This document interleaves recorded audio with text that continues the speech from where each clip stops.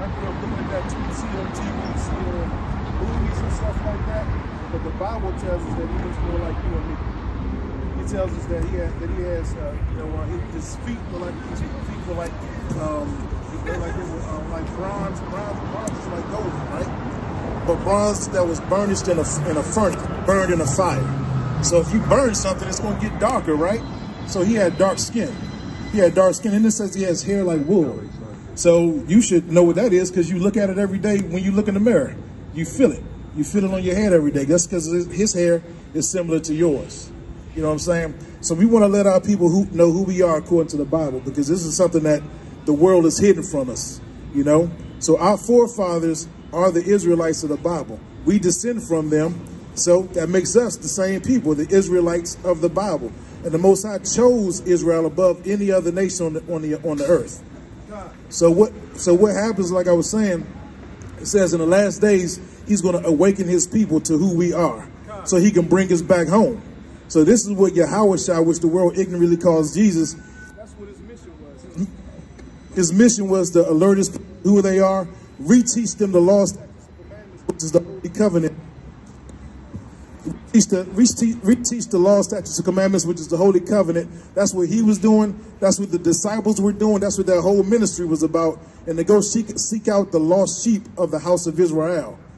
Because Yahawashi, again, who the world ignorantly calls Jesus, he said he came not but to the lost sheep of the house of Israel. So he came to sacrifice himself for the sins and to redeem the Israelites.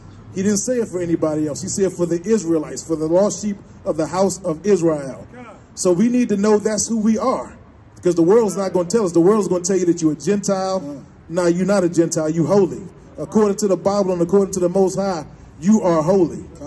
So we need to know that. We need to live up to those standards as well and spread that word, brother. Definitely. Just to touch up on that real quick. The reason why you see a lot of us waking up on the corners now, brother, just real quick, the reason why you seeing a lot of Israelites, you may go different places and see brothers standing on the corners, because it says in the Bible that in the latter times we will remember ourselves in the land of our captives. Right. And so this is because we went into captivity. Jeremiah 17:4 says we will be discontinued from our heritage.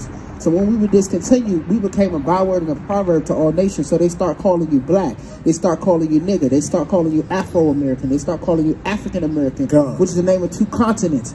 But it says in the latter times shall they remember themselves. So now we're coming back to who we are and waking up back to our heritage and returning to the covenant. So this is what you're seeing right now and bearing witness before your eyes, brother. God, you recognize some of these? You have any questions about any of these images? Do they look like the history that your forefathers have known? Some of them.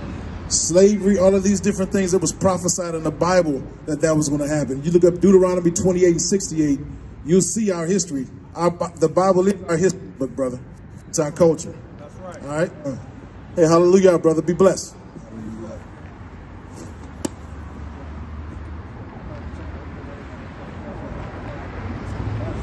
Oh, man. Gotta put those